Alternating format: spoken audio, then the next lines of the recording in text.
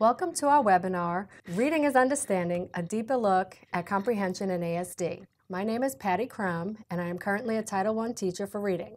I have over 13 years experience working with students with ASD and intellectual disabilities, with 4 of those years dedicated to reading instruction. I'm Dorothy Waddell. I'm a certified reading specialist. I have been serving students with disabilities for 15 years. The last 10 have been dedicated to increasing the literacy skills of students with autism. Reading is a fundamental part of our daily lives. Just take a minute and imagine what your world would be like if you did not understand the words you were reading. How would your life be different? Would you have the same opportunities? Do you know any children that may be able to read words but have difficulty understanding the text on a deeper level? For many students with ASD, reading is a challenge. Although often able to decode words, comprehending the text or expressing what they understand may prove difficult. In this webcast, we will discuss the importance of comprehension, look at the challenges faced by students with ASD in the area of literacy, discuss the role assessment plays in planning instruction, as well as share some assessment strategies that we found to be helpful. We will also show you instructional practices and comprehension strategies that can be used to instruct verbal and nonverbal students with ASD. First, let's take a good look at what good readers typically do to gain meaning from text. When you and I read, we engage in many strategies you see on the slide without even realizing it.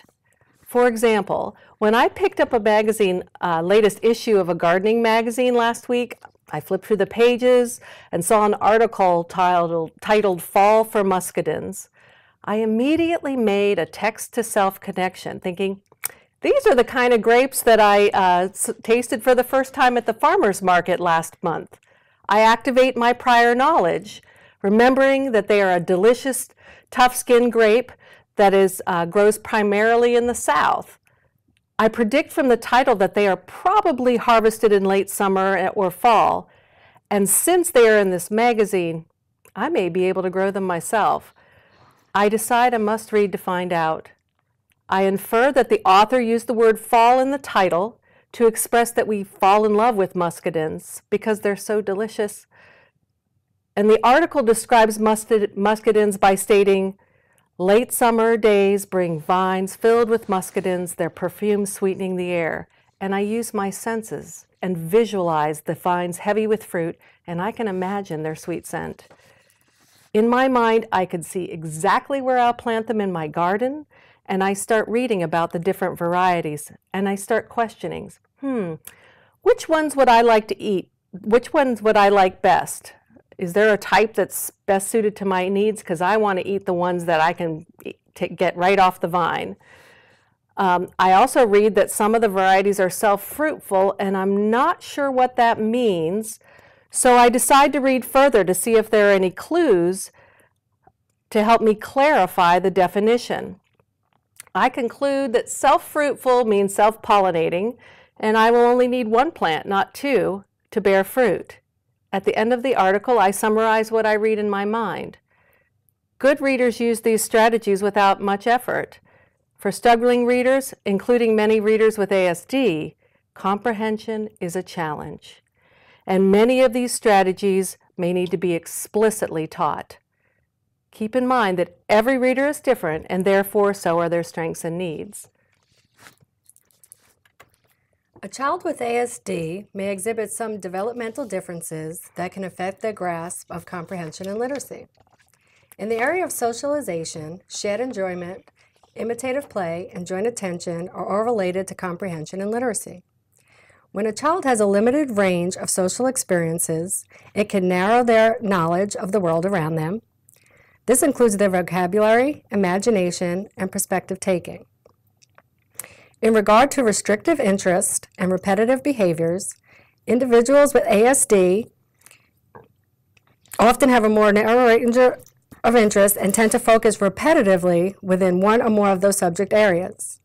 This can limit their general knowledge, range of vocabulary, experiences, and concepts which affect reading comprehension. Communication and language consists of speaking, listening, reading, and writing. Students with ASD often struggle in the areas of communication and language. Some areas of difficulty include oral language, receptive and expressive vocabulary, recognizing nonverbal language, auditory processing delays, and the literal interpretation of language. Delays in language development can affect comprehension at the word, sentence, and text level. The three areas on the right side of the screen are cognitive models often related to higher level thinking. Let's take a look at executive functioning, central coherence theory, and theory of mind, and how they affect comprehension in students with ASD. A person with a strong theory of mind can imagine what it is like to walk in someone else's shoes. The ability to understand the perspectives and intentions of others and read emotions is crucial in understanding stories. Someone with a weak theory of mind has difficulty understanding perspectives other than their own. They may believe, if I can't see you, you can't see me. It affects his ability to use knowledge from experiences along with cues from the text to infer what is not directly stated. He may find it difficult to understand the motivations of the characters and predict their behavior, as well as understand the intention of the author to inform, entertain, or persuade his readers. Next, let's discuss executive functioning, which is the process of organizing, planning, and monitoring progress when presented with a situation. While reading, this is demonstrated by the reader monitoring for meaning and being able to read for a purpose. Working memory is the thinking skill that focuses on memory and action, which is the ability to remember and use relevant information while in the middle of an activity. Focus assists in reading comprehension by helping the reader to attend to a variety of tasks that are required while reading. Studies indicate that struggling readers may experience executive functioning difficulties in verbal working memory and focus. Someone with impaired executive functioning skills may also find it difficult to access prior knowledge, to make text-to-self and text-to-text connections, summarize text, monitor for meaning, and understand cause and effect. Further, someone experiencing difficulties in this area may find it hard to have consistent discussions with teachers and peers regarding the text. The next model is central coherence theory, which is the ability to bring multiple details into one whole concept. For example, someone with a strong central coherence, looking at this picture, would see the forest. In terms of literacy, it is being able to understand the overall theme or purpose of the text being read. Someone with a weak central coherence may have difficulty creating mental images, summarizing text, and accessing and building background knowledge. They may also have difficulty with the main idea of a text. For example, someone with a weak central coherence looking at a picture of a forest would only see a whole lot of individual trees. Each student should be assessed to determine an individualized instructional plan. Assessment is important to help identify any deficits in their reading subskills, to determine a student's independent instructional and frustration levels, and to differentiate instruction, as not all students with ASD will have the same strengths and needs. Assessments are also helpful in determining if a student is comprehending what is read, or rather, if a student displays signs of hyperlexia. Hyperlexia is where one has exceptional reading abilities that are above what they are actually comprehending. To explain, think of a student who can read words in isolation on an 8th grade level, but only comprehends the meaning of the text at a 1st grade level. It is important to remember that an instructional reading level is accuracy plus comprehension. As a frame of reference, an instructional level is typically 90 to 95% of the words read correctly, combined with comprehending 70% or more of what is read. Students with language difficulties and nonverbal students can be assessed for comprehension skills by using visual supports, written words, and graphic organizers to determine their understanding of what is being read. Nonverbal does not equal non-reader.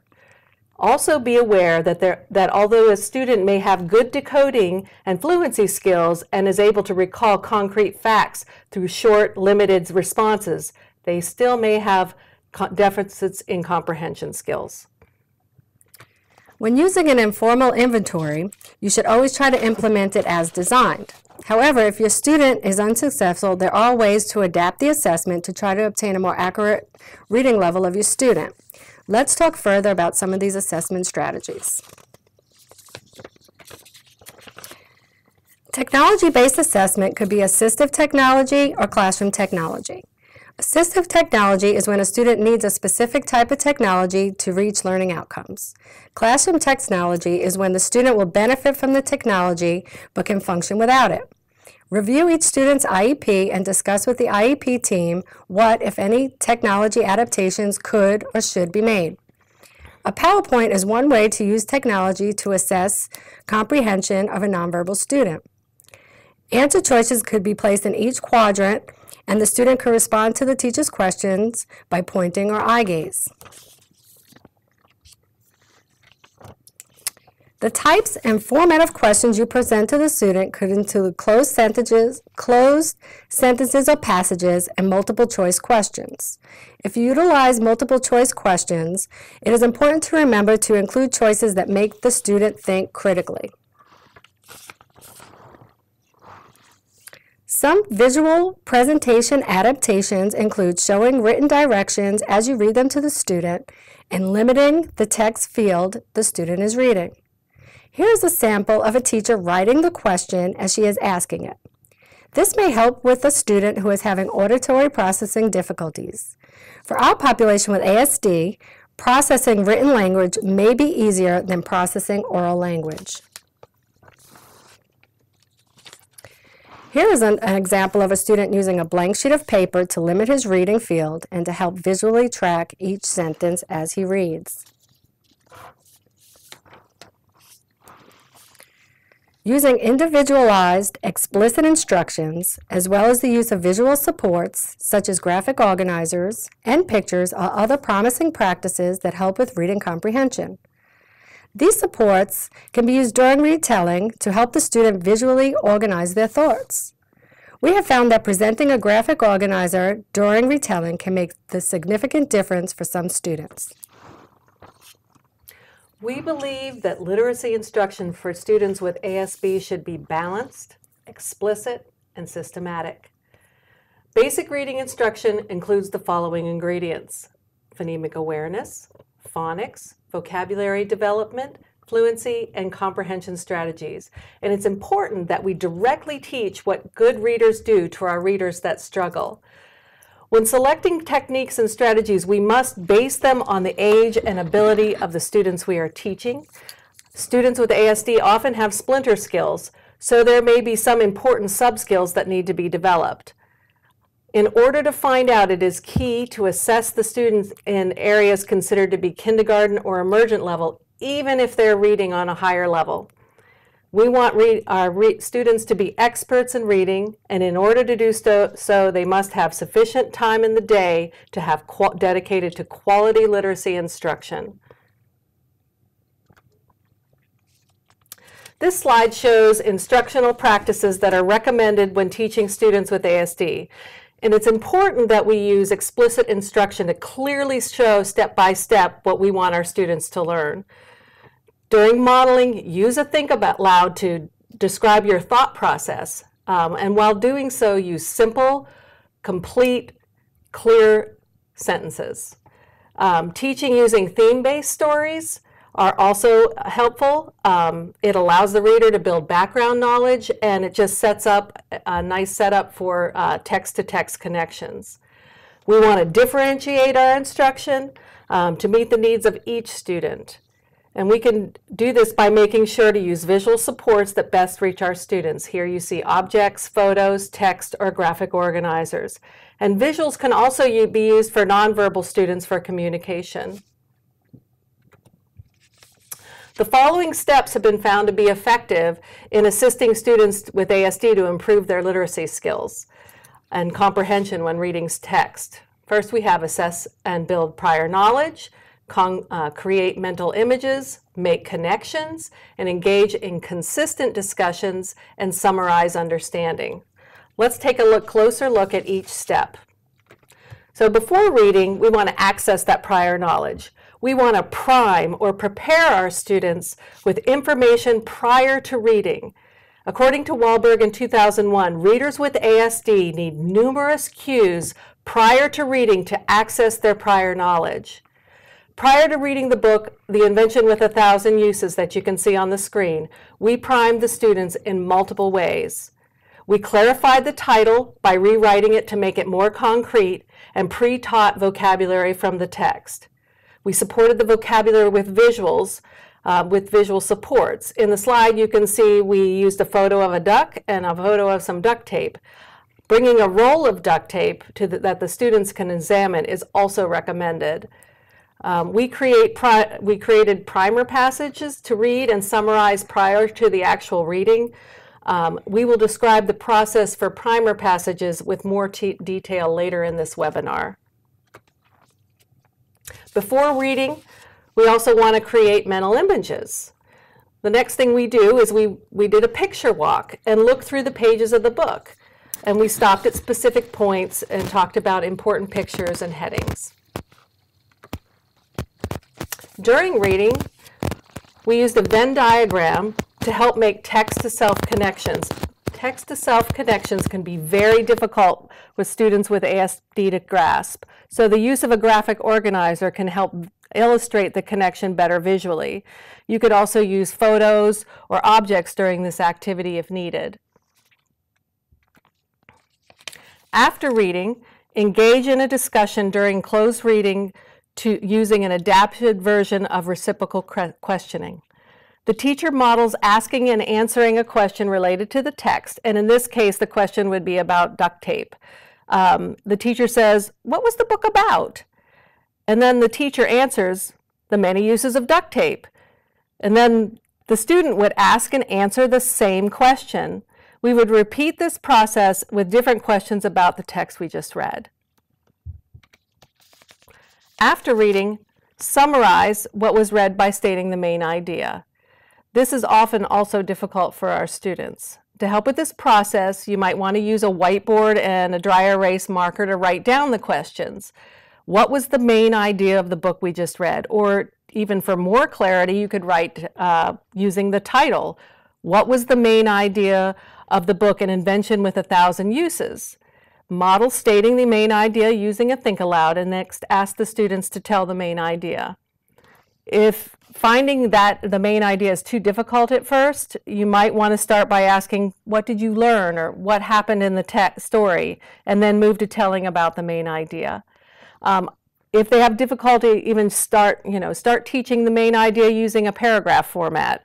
You could write all the sentences of the paragraph on separate strips, and then you want to read the paragraph, remove a sentence, and reread, and you would continue this process until you find that one sentence that makes the paragraph have cohesion and meaning.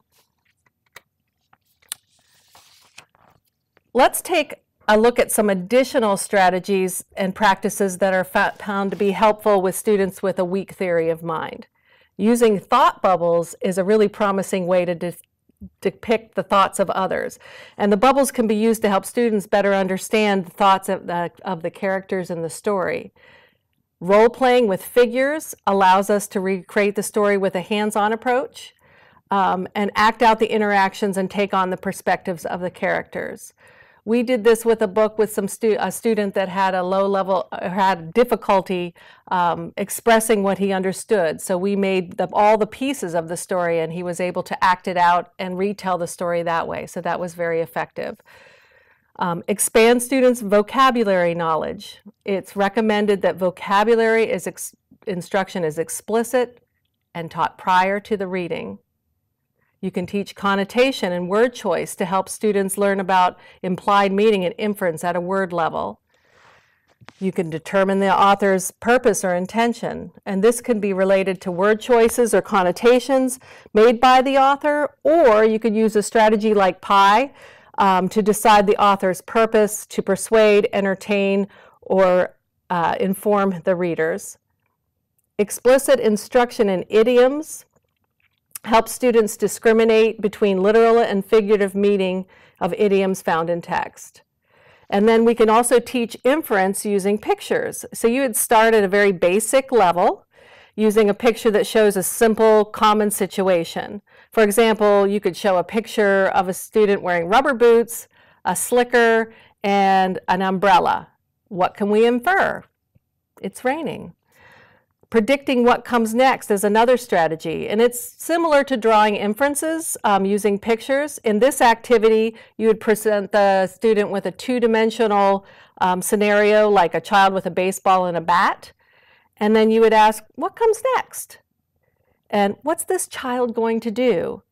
And if needed, provide a field of selections that the child could choose from. Once mastered, you could provide opportunities for the child to predict what comes next in daily activities, and then you can move to predicting about stories. So we're going to explore two of these strategies a little more deeply. Let's look at this one. This activity focuses on the explicit instruction of idioms. And an idiom is an expression that doesn't mean what it is literally stating. For example, a piece of cake means something is easy. But readers with ASD often take idioms literally, and in this instance, perhaps instead just thinking that you're labeling a piece of cake. So when a reader comes across an idiom, they must take into consideration what the author intended and decide if they take the words literally or not. Students with a weak theory of mind find this to be quite difficult because they must understand the thoughts of others, and in this case, it's the thought of the author. So first, let's talk about the types of idioms. There are two. There's transparent and opaque. Transparent idioms are easier because the meaning is closer to the actual interpretation of the words. For instance, hit the nail on the head, as you can see on the slide. Whereas an opaque idiom doesn't have much to do with the meaning. For example, telling someone they have a green thumb. When teaching, start with the transparent idioms. And think of ones that are frequently used in text, in your speech, and reading that you select. Make sure they are current. You don't want to expose to outdated idioms. And you can find lists for appropriate idioms online. Idioms should be taught on a regular basis over a period of time to help reinforce the learning. And then the activity on the slide shows how to compare the literal meaning of the idiom to the figurative one. Have the students write the literal meaning, followed by the figurative interpretation, and then draw a picture for each. And at first, this should be done as a shared activity with the teacher modeling. To help students learn how to correctly interpret idioms, be sure to model looking in the text for the clues in order to guess the meaning prior to looking for the real meaning intended by the author. According to Norbury in 2004, there is a positive relationship between comprehension of idioms and academic achievement. This is one of my favorites. This activity focuses on expansion of vocabulary using connotations. Synonyms can have subtle implied meanings, which are really difficult for our students with ASD to interpret, and therefore they must be explicitly taught. You want to teach the unstated meaning and the emotions behind the word. And understanding these connotations assists with inference at a word level. And it also leads to understanding what the author's intent when you're looking at specific words. In order to make this concept of connotations visible and concrete, use paint sample strips to illustrate the shades of meaning. And the great thing is they're free. You can get them very easily. Start with a key word, and here we started with happy, and we picked 4 synonyms for happy. On the slide, you see we use glad, delighted, ecstatic, and content. So you're going to explain what the words mean, essentially the same thing, but that there is hidden meaning behind the words.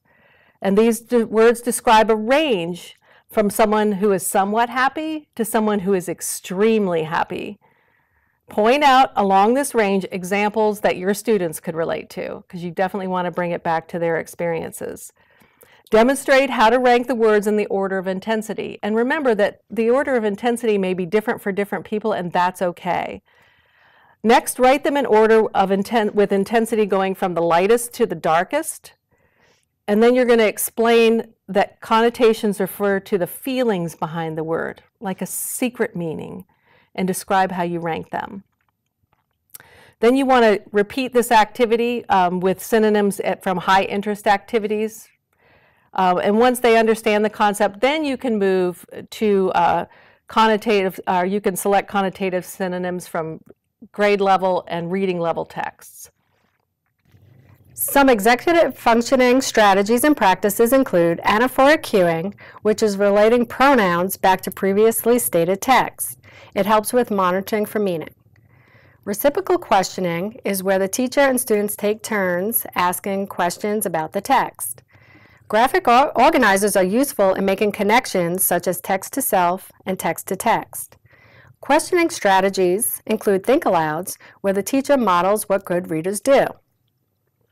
Discussion groups, which can be paired reading or small groups, along with peer tutoring, are also promising practices. Let's take a look more closely at two of these strategies. Anaphoric cueing is an evidence-based strategy where the student is taught by a visual cue to identify words in the text that reference words that were previously used in the same text, which is anaphoria. Pronouns are common anaphoras referencing a person who was discussed earlier in the text. Teachers should teach anaphoric cueing by showing students how to pause at a pronoun and then relate those words back to their original reference. To illustrate, let me reference the slide. Lulu was in reading class. When the fire alarm sounded, she stood up, she walked to the exit, and she left the building. Who is the author referring to with the word she? Yes, the pronouns are referring to Lulu, who was stated earlier in the text. Anaphoric cueing helps improve comprehension by teaching the student to monitor for meaning and for understanding, to question the text, and to ask and answer who questions. It may also help with the understanding and use of pronouns in spoken language. Reciprocal questioning is an effective strategy that teaches students how to identify main ideas, engage in metacognitive thought, and to think critically while reading. Initially, it is an interaction between the teacher and the students. However, as the student begins to master the strategy, students will begin to work independently in pairs. For the students to become independent, reciprocal questioning should be used and modeled often. Let's talk about the teaching steps for the strategy. To prepare, select a well-structured text for the lesson, read it carefully, and then prepare and write down possible questions before the lesson. Explain to the students that they're going to practice asking questions while they read. Tell them that while you read the first sentence or paragraph, they're going to think about a question for them to ask you regarding the text. Tell them after you answer their question, it'll be your turn to ask a question in which they will then answer. Model by reading the first sentence or paragraph of the article orally as the students follow along. Tell the students to ask questions about the reading. Answer the student questions carefully using a think aloud. Use these questions as guidelines as you think aloud. Did you use your background knowledge? Did you know it from another text or reading? Was it answered in the text? Did I combine what I read in the text with something I already know? A think aloud might sound something like, the answer is blank. I know this because I just read an article in the newspaper last week about blank. Next, ask the students a question about the sentence or paragraph. In the beginning, you will need to coach the students to clarify. Use questions such as, why do you think that? Can you elaborate? Tell me more. Can you give me an example? Continue this process moving through the text. The skills of picking main ideas, engaging in metacognitive thought, and thinking critically cannot be mastered in a short period of time. Therefore, much guidance and many experiences are needed for students to reach mastery. Once the students are beginning to grasp the strategy, pair the students to try it on their own. Tell the students to read the first paragraph and have one student ask a question. The other student answers the question to the best of his or her ability. Remind the students to clarify their answers. Have the students write down the questions. After the first paragraph, pull the class back together and tell the students to share their questions. At this point, you are assessing the quality of the questions to know if the students are ready to continue on their own. If they are, allow them to continue for 2 or so more paragraphs. If they're not asking good questions, then continue as a class and model. As the students begin to approach mastery, allow them to work in pairs on an article or text in order to practice the strategy. Nonverbal students can participate by answering and asking questions using visuals specific to the text. Other options are writing or typing.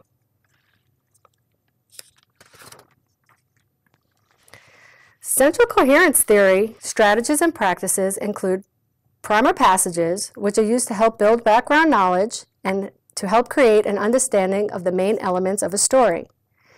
Creating mental images may help a student with ASD to understand literal and non-literal constructs.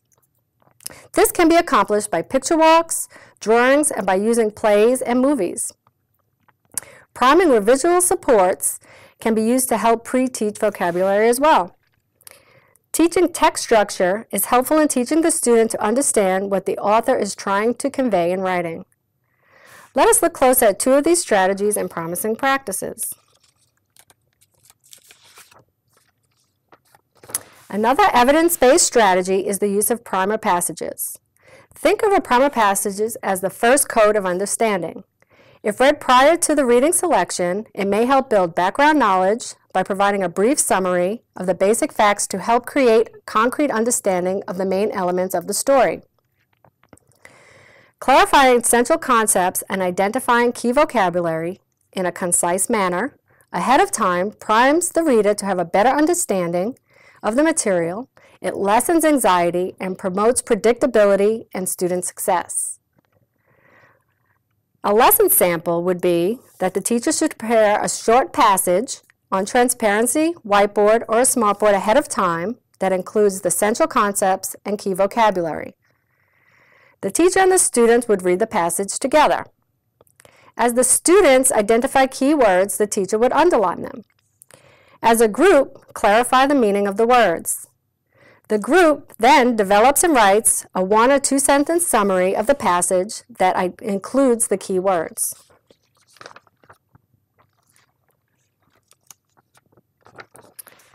Visual supports help a student with ASD understand literal and non-literal constructs. Mental imagery is a promising practice that uses visual supports. One way to teach creating mental images is by using movie scripts. Movie script reading is helpful in teaching students to visualize what characters and scenes look like, to teach predicting, questioning, visualization, and characterization. It also teaches point of view, irony, and fluency. Some resources are the imsdb.com and simplyscripts.com. Another way is to show the movie or parts of the movie before you read the book or the chapter. Viewing movies prior to reading can help build background knowledge, helping the student make connections as they later read the text. To teach using this, you would watch a scene and then read the corresponding chapter. Discuss how the filmmaker used imagery to describe the author's words. You would then use a think aloud to compare what you had envisioned to what imagery was actually used. Then have the students make a similar comparison.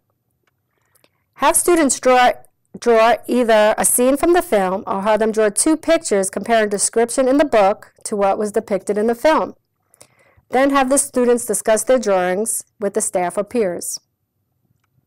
Help students to connect the activity by stating they should try to connect by making mental images while reading as if they were going to make their own movie. The teacher should then lead a discussion about the filmmaker's imagery versus the student's imagery. This will help with perspective taking, author's intent, theory of mind, and cognitive flexibility. For a list of children's books that have been made into feature films, you could visit wikipedia.org. We hope that you gain further knowledge by joining us today. We want you to leave with some additional understandings about the strategies good readers use, the challenges faced by students with ASD in terms of comprehension, and some practices you can use to help them become better readers. Assessment is key to finding your student's specific reading level, as well as his strengths and needs. From there, you can tailor your instruction. Focus in using recommended practices in teaching literacy along with specific activities to help meet the challenges your students may face concerning cognitive models. Our goal was to share what we have learned about comprehension in ASD in order to help our student population. We want them to learn to comprehend text on a deeper level and thus expand their opportunities in education and in the world around them. Thank you so much for joining us today. If you have any questions about what you saw in this webinar, please contact us.